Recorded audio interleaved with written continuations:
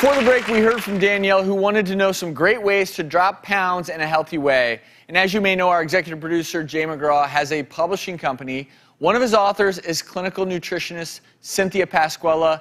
Thanks for being here again, Cynthia. Thanks for having me. Good to see you guys. It's so awesome. Now, you have some health secrets. In the P.I.N.K method, I talk about C.R.A.P.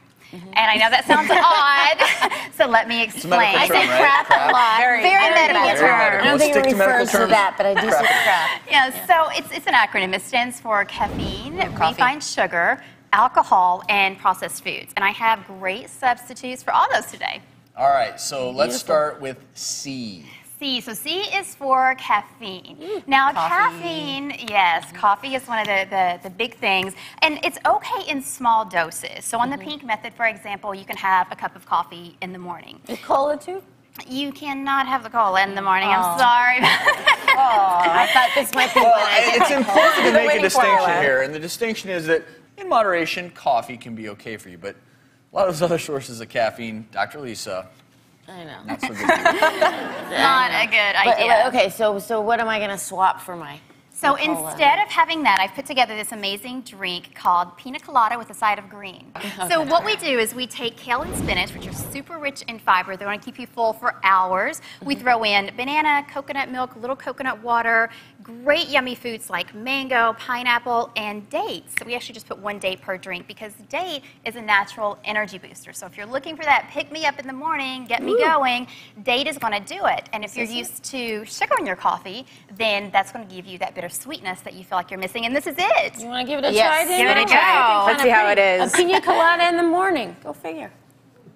It's really good. It actually tastes a lot like bananas. Chock full of nutrients. I love it. Definitely. And let me guess, as we move from C to R, you see we're working our way down C.R.A.P. R stands probably for refined carbohydrates, refined sugars. Refined sugar, exactly. So let's take a look at this animation of a woman who's enjoying a little piece of cake. Nothing wrong with that, right? Well, if you're doing this too often, something happens in your body that you're not going to like so much. So as she's enjoying the cake, the saliva is starting to work on the digestive process. It works its way down into the stomach.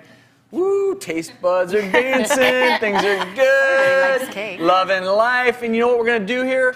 We're going to go straight to her brain, because as these carbohydrates and sugars are hitting her mouth and getting digested, the brain's pleasure centers are lighting up saying, woo! Sugar tastes so good! It does. Give me more! But your pancreas doesn't love it so much, because you see those white molecules are sugar. Your pancreas secretes more and more insulin to shepherd that sugar into your body's cells. But when you have more carbohydrate than you need, more than you need for your activities of daily living, to think, to exercise, the insulin does something else quite interesting. What it does is it actually tells your body to store fat. That's why when you're eating too many sugars, it does end up as fat. Typically, a lot of it will be visceral fat. That's the fat that surrounds your internal organs. People think, well, if it's just sugar, that's fine. No, sugar, actually too much of it, will end up turning to fat in your body.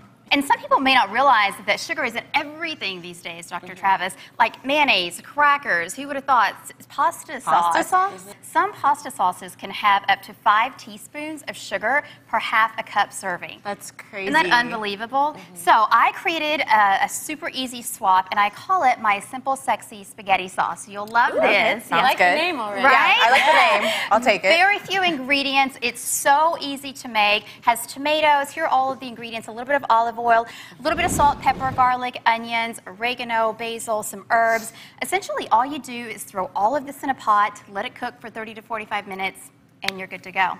And here it is.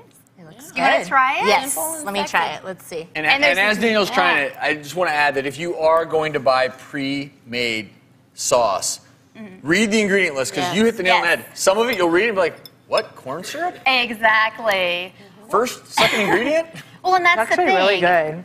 Well, what a lot of people like with Italian food is alcohol. Yes. Alcohol is essentially sugar in the body. There's no difference. So what I've created is a mocktail of a mint julep. It's super simple. You want to have some water, some mint sprigs, a little bit of pre-made lemonade, which you're just going to make with water, an agave nectar or a stevia sweetener, some For the lemons. sweetness. Yep, and Got you're it. all done. Now the great secret in this is the mint, because studies have shown that mint actually relaxes the body, relaxes the muscles, relieves stress, and helps with anxiety. So similar to the effects of alcohol, the stress relief She's is why you learning, drink. yes. Exactly. So if you can That's get the exactly same thing right. without the alcohol, because usually it's the sugar and the alcohol that's going to contribute to that. Exactly. What's the P for? P is for processed foods. A huge processed food that I see people eating a lot of is chicken nuggets. I don't know what it is about chicken nuggets. They're easy. People think it's like this nice white meat, lightly breaded, but it's all parts of the chicken, the organs, the skin, Ew. flour, starches, oils, fats. Gross. It's anything but healthy. So I created this great little recipe that you'll see here, and it's called, I Can't Believe I'm Eating Chicken Nuggets on a Diet. We use pecans, which are Okay. a monosaturated fat, so they actually help you get rid of some of that belly fat. Awesome. We also use whole wheat flour I will in try one. here. It's just some spices to give a little flavor. No fat. We bake them for a few minutes, Good. and there you go. So we're going to start then with, this is processed C.R.A.P. This is crap. Right? So why don't you Exactly. start throwing out some C.R.A.P.? Yes. You're looking, Cynthia, this is just all the processed This is just stuff. all All the crap. processed Start junk. throwing This it is out. nothing but Goodbye, fat on crap. your tummy and your tail. It's no good. I'll take that. Okay, have that. So, crap. You need to get aggressive. You just need to grab it and just own it. Right. Throw it in there all at once. Get rid of all that That's crap. Oh, it feels good. Say goodbye to all that. Ew.